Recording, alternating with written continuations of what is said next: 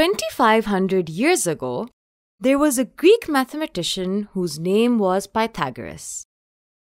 Pythagoras was fascinated by right-angled triangles and wanted to find out all about them. Let's recall what a right-angled triangle is. In a right-angled triangle, one of the angles is 90 degrees. The horizontal side of this triangle is called the base, while the vertical side is called the perpendicular. The side opposite the right angle is always called the hypotenuse. Here, you can see that the hypotenuse is the longest side of the triangle. Do you think this is true for all right-angled triangles? We shall see. Can you guess which side is the hypotenuse for this right-angled triangle? Pause this video and take some time to think. You're right, this is the hypotenuse, since this is the side opposite the right angle. But what about the base and the perpendicular? If you rotate the right-angled triangle this way, this side will be called the base and that side will be called the perpendicular. Now, rotate the triangle one more time.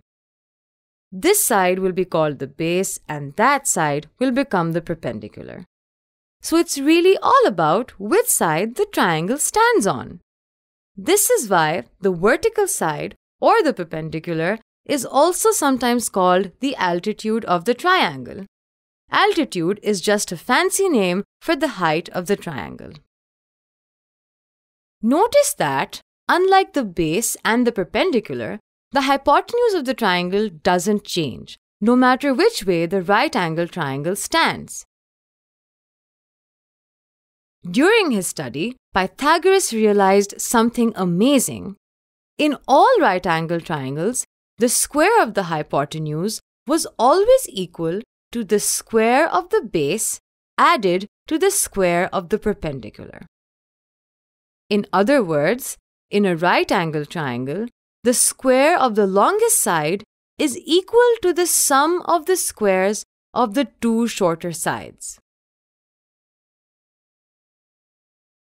How did Pythagoras prove this?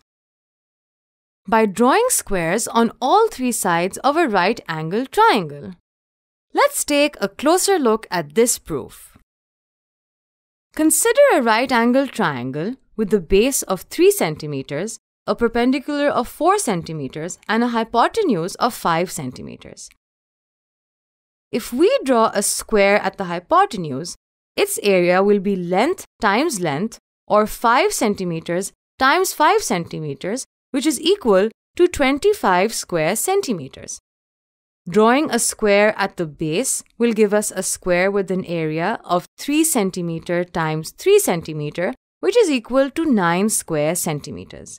Lastly, drawing a third square at the perpendicular will give us a square with an area of 4 cm times 4 cm, which is equal to 16 square centimeters. Now that we know the areas of the squares at each side, we can check if the Pythagoras theorem holds true. The area of the square at the hypotenuse is 25 square centimeters. Is this equal to the total area of the other two squares? Adding the area of the square at the base, 9 square centimeters, to the area of the square at the perpendicular, 16 square centimeters, we get 25 square centimeters. And this is exactly equal to the square at the hypotenuse. Hence, this visually proves that the square of the hypotenuse is equal to the square of the base plus the square of the perpendicular. Pythagoras realized that this was always true, no matter the size of the right-angled triangle. Since this rule was discovered by Pythagoras, it is now known as the famous Pythagoras theorem. Time for an exercise. Let's see if we can prove the Pythagoras theorem for another right-angled triangle.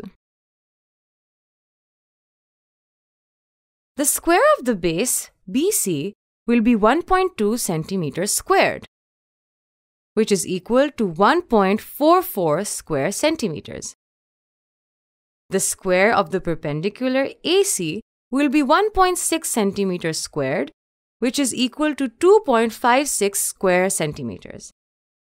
The square of the hypotenuse AB will be 2 centimeters squared, which is equal to 4 square centimeters. We want to prove the Pythagoras theorem, which states that the square of the hypotenuse is equal to the sum of the squares of the base and perpendicular. We can see that 4 square centimeters is equal to 1.44 square centimeters plus 2.56 square centimeters. Hence, since the left-hand side is equal to the right-hand side, we have proved the Pythagoras theorem for this triangle. Good job! Let's summarize. The Pythagoras theorem states that in a right-angled triangle, the square of the hypotenuse is equal to the sum of the square of the base and the square of the perpendicular.